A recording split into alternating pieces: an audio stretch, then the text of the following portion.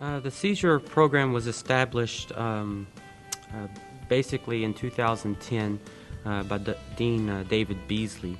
It was based on the desire to bring ASU into a more um, research-focused university. And sustainability is generally regarded as dealing with efficiencies. So just about any industry that is worried about efficiencies, either efficiency in material use or energy use, can use our research expertise. Currently, we are looking at primarily solar from two different viewpoints. The first being photovoltaics, which is using solid-state electronic materials to convert light into electricity, power that can be used. The interesting things going on there is improving efficiency and also going lower cost. We also work in other energy areas. We have a couple of mechanical engineering professors joined CESUR in 2010, Dr. David Zhang and Dr.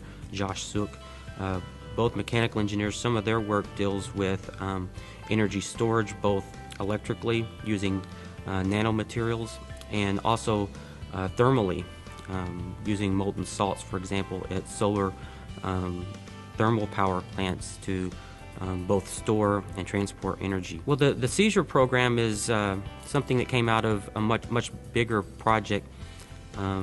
A few years ago, the Arkansas Research Alliance was commissioned by the Arkansas state government with the idea that we need to diversify the Arkansas economy beyond the agricultural base and also the manufacturing base, which some 30 or 40, 50 years ago was really the way that we were trying to diversify the economy. So now we're trying to diversify the economy by going into more of a research knowledge-based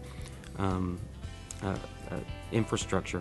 And to do that, we have to increase our output of engineers and research as well. So the Arkansas Research Alliance commissioned a study a couple of years ago, identified areas of competency that state universities and industry can really be major players in. And Arkansas State University, with the CESUR program in the College of Engineering, is a big part of that. Well, ASU is in the process of becoming a more research-intensive university, and that's been fairly well publicized over the past year. In order to do that, College of Engineering, it has to be a major player. Typically, when we think of research and intellectual property generation, which is both revenue for the university and also the generation of economic drivers, forces within the community, you typically think of sciences and engineering. So as part of this, engineering will be starting a master's program, a more complete graduate program with research as a main focus.